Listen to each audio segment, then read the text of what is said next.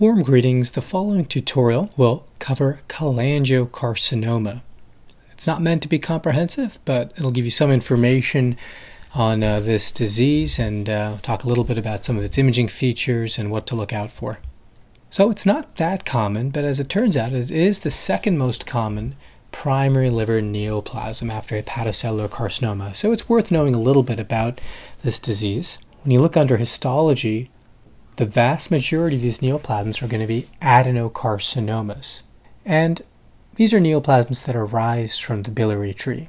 They can be intrahepatic ducts or the extrahepatic ducts, but that's where they arise from, these cholangiocarcinomas. When you look at all patients with cholangiocarcinomas, we end up finding that they most often are seen in patients towards the 6th and 7th decades of life, but it is important to know that they can be seen earlier in patients who have risk factors for developing cholangiocarcinoma. Now, there are a number of risk factors, but some of the more common ones we see are primary sclerosing cholangitis, choledochal cysts, which are not that common, but when we do see them, they can be associated with cholangiocarcinomas, and then recurrent pyogenic cholangitis. Slightly more common in males, but they can certainly be seen in females, and a predilection for developing in patients of Asian descent. Now, how do these patients present? Well, you're going to find the occasional patient who comes in where this is somewhat incidentally found, but more often they are going to present with some types of symptoms. Common symptoms, of course, being the presence of abdominal pain and pruritus. That's another common symptom we can see with patients who end up having cholangiocarcinomas. On exam, they can have jaundice. It can be painful jaundice, painless jaundice, and they may report a history of weight loss over the last few months. So, all signs that indicate that there's an underlying neoplastic process. When you draw labs for these patients, look out for signs of biliary obstruction, such as increased bilirubin or alkaline phosphatase levels.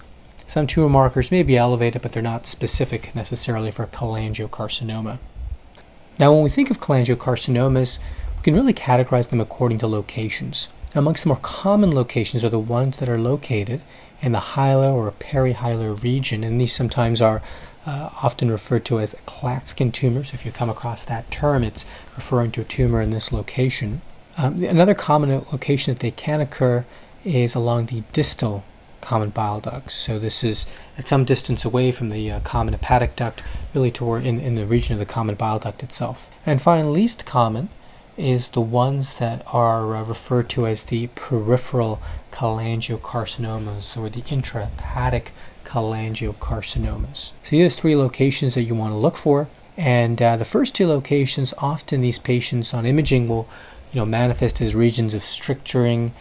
You may see a discrete polypoid or nodular mass, but often it's just an area of bile wall thickening resulting in a stricture and biliary ductal dilatation.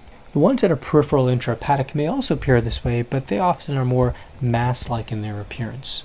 Now, some of the general imaging features that can be seen with cholangiocarcinomas include the fact that these masses tend to be quite ill-defined in their appearance, so where they start and where they end is somewhat difficult at times to accurately delineate. When you give contrast, they tend to have arterial rim enhancement, so the rim of the lesion will enhance after giving contrast, and when you sort of wait on the portal venous phase and the remaining phases, you'll end up seeing more progressive central patchy fill-in of the lesion. It's not quite like a hemangioma where you have discontinuous peripheral nodular enhancement with sort of progressive fill-in. This tends to be a lot more heterogeneous, more rim enhancement, quite patchy fill-in, but the most critical features that when you look at the more delayed phase images, typically when you wait around 10 minutes, that's when this lesion really enhances. That's when you see the contrast really accumulate within the region. That's thought to be due to underlying fibrostroma that can be seen with these cholangiocarcinomas. So that enhances most avidly at the 10-minute phase as opposed to the earlier phases. Now, the imaging features can be quite suggestive of cholangiocarcinoma, but it's important to know that you're going to need a biopsy to confirm that. So whether you get that through ERCP or percutaneously, that's how you're going to have to confirm the presence of a cholangiocarcinoma. Now let's dive deeper into the three common locations. First one, of course, being the hilar perihilar location, sometimes refers to as the Klatskin tumor. And it's important to remember that this is further classified according to the Bismuth correlate classification. And so whether or not you use these in your reports is really up to you, but it's important to at least know of it in order to be able to describe where these lesions occur. Now, the first one in this classification refers to a lesion that is within the common hepatic duct, but it is more than 2 centimeters from the biliary confluence.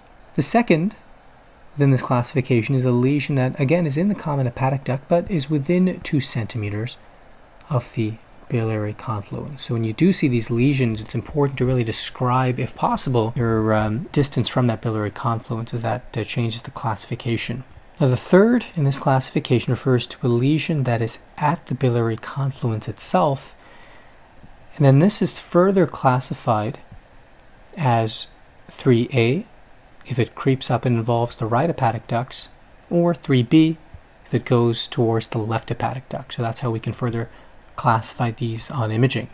And finally, the bismuth correlate classification number 4 refers to a lesion that is at the biliary confluence, involves both the right and left hepatic ducts, or there's more multifocal disease seen in several segments of the biliary tree.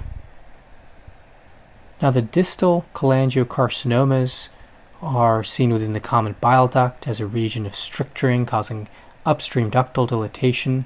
And finally, the peripheral or the intrahepatic duct lesions are seen really within the liver parenchyma itself, and these ones can appear more mass-like, as can be seen over here. These tend to have more ill-defined borders, and particularly when they're abutting the capsule or next to the capsule, can result in capsular retraction, which is something one should look out for, where there's focal indentation of the capsule towards the lesion. And this can also be associated, depending on where the location is, with the dilatation of the ducts upstream from this region. Now, a few final comments on some of the general imaging features that I wanted to mention.